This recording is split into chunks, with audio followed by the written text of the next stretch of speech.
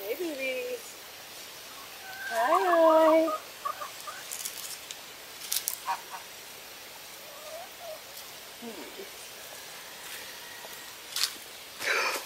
Woo! Y'all. Okay, I almost just stepped on this.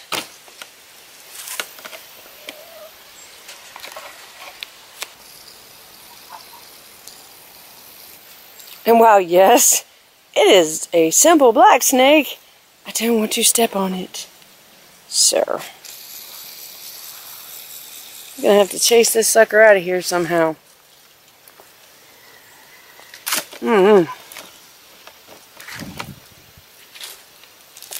Okay. You gotta go.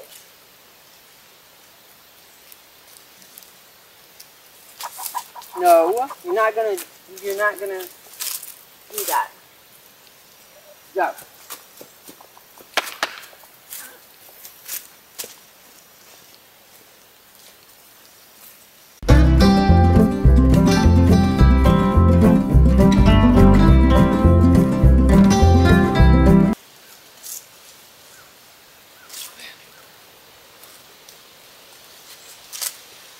He left. He's gone now.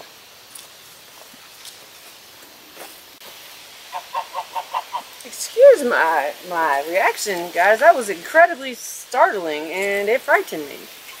A little bit, as you could plainly hear.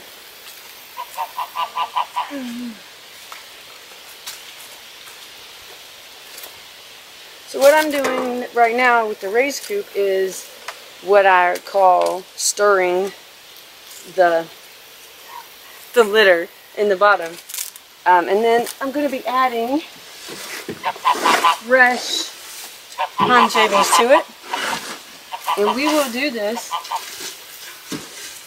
all winter long, and at the end of spring before summer really sets in, we completely clean all of the coops out, which there were 4 and now we're down to 2. Praise the Lord, because that was just too many chickens.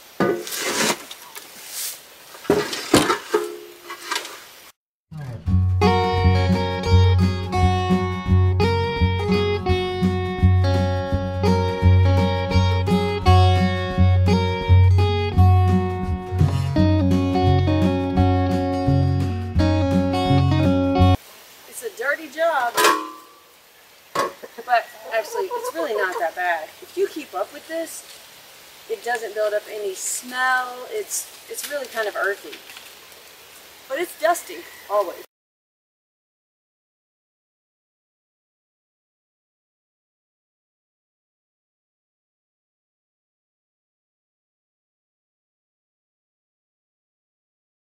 And this is not something that you do every day. Depending on how many chickens are in the actual coop, once to twice a week. Stir up all of your litter on the bottom, scrape down any of the roosting bars if you have any droppings on them, so that also gets stirred in, so that over the winter, what that does is it takes, oh sorry guys, this is not the easiest thing to open with arthritic hands. Excuse me. So what that'll do is takes all of this carbonaceous material and helps mix it with all that nitrogen rich poop, all the poo, and the breakdown that occurs generates heat. Oh, excuse me. You can expect on average at least a 10-degree heat gain from keeping your litter or your bedding at a deep level method and making sure that you're keeping it all moved around, because it has to get oxygen in it. And it's just not something you want to entirely leave up to the chickens, because you definitely want it done right. Otherwise, you get a buildup of noxious ammonia in your coops, and that can actually cause a lot of serious respiratory health issues with your chickens. And, well, we love our chickens, and we really love those eggs, so we don't want that. Hi, baby. Sweetie girl.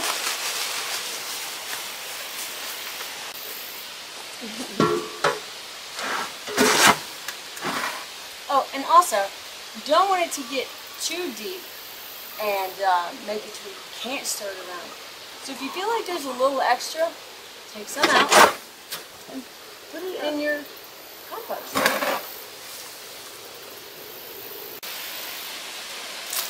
So now I'm going to tamp a little bit of this down for them, and it smells lovely and like pine sol almost.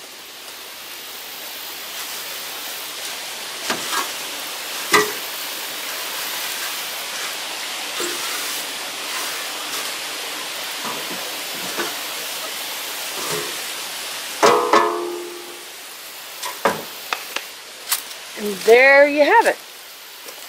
It's really that simple. The deep litter method is lovely, and it turns into this beautiful goodness. So here is our current third ring started, which is what I just put that shovel of litter from in that coop in. And so now this one will end up being full and worked by the chickens really soon.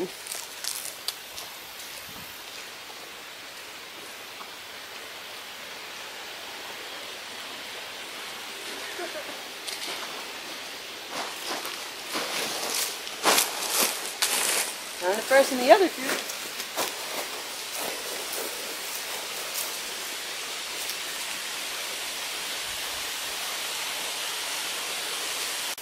So I know you guys were in here when we redid all of this, which was 1 week ago. And this is essentially how much you need to put in to keep the ammonia levels down. And since this one actually got stirred yesterday, I don't need to do it again today. I can, but work smart, not hard, right? I don't know why. I just like to put a little bit of the shavings on these roosting areas, because for some reason I feel like they like to have cushioning on their feet, which I could be entirely wrong about. Oh, and this right here. While I'm thinking about it, we do have the occasional polar event, frequently referred to as a polar vortex in these parts. Pardon me. And if that occurs, what we will do is plug our heat lamps in. They're very dusty. They just sit here unplugged so that they're where I need them. This is actually a reptile lamp. It emits 0 light, and there is pretty close to 0 chance of it exploding and causing a fire in here. Where your issue would come in with these is if they were not secured. So I don't trust just the clips that typically come with these lamps. We also have it wired up. No falling of any lamps. They are out of the flight ability of the birds, and they're nowhere near the floor. But the heat is pretty amazing. So I would definitely recommend that if you don't have a safe heat source available already set up for your birds, this is a great way to go. It's much safer, and frankly, I do need to have more protection around it just because, and I don't. So don't be like me in that regard. Okay, guys, so there you have it. Stirring and refreshing the coops. It's as easy as that. Having chickens in your backyard or on your homestead is really a lot more simple than you might think. Don't go into it uneducated.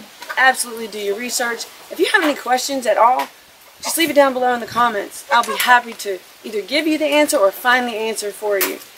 I'm going to go now. Thanks for watching. Bye.